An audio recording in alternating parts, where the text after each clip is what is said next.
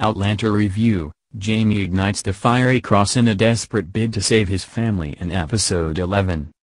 In Journey Cake, Bree and Roger finally make their move and the Brown brothers return. Just when the Frasers thought they could find some peace within their own ridge, the realities of living in the Carolina wilds among warring men came back to haunt them on Sunday night's Journey Cake episode with the return of the Brown brothers. Add in murdered families, burnt-down homes, and a bit of the show's signature time travel, and the episode was another packed installment that ended with one, or potentially more, of the Fraser crew in jeopardy.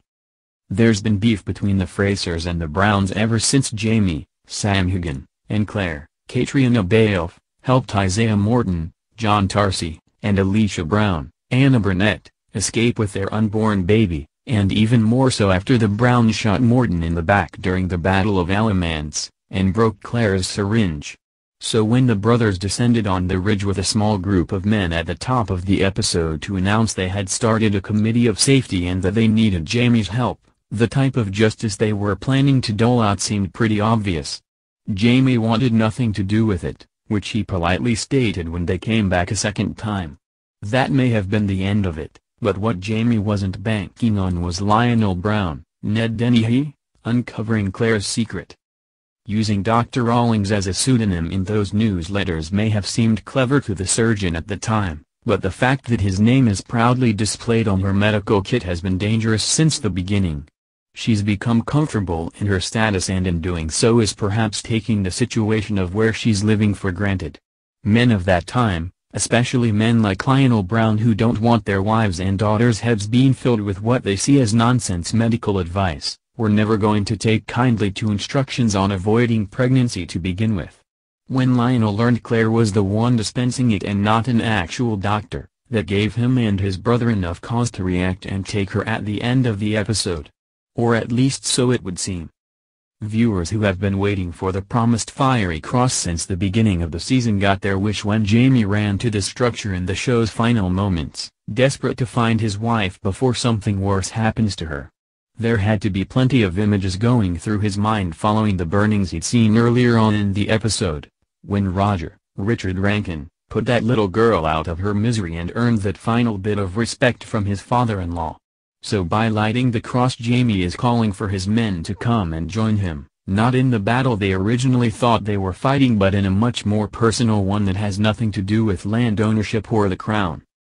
One person who obviously won't partake in that search is Roger. The action this week was backloaded as he and Bree, Sophie Skelton, spent most of the episode preparing to travel through the stones and saying goodbye to those on the ridge who believed they were moving to Boston.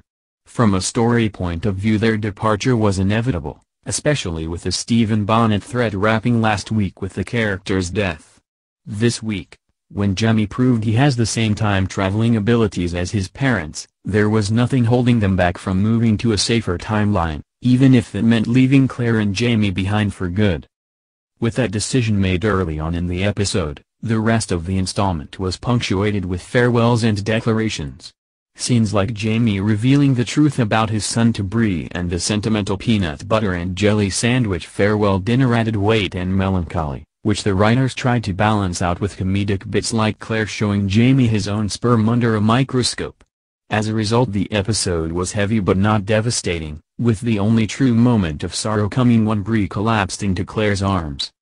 Those character development moments also allowed a young Ian, John Bell, to be fully brought into the family fold when Claire and Jamie confessed their real situation to their nephew.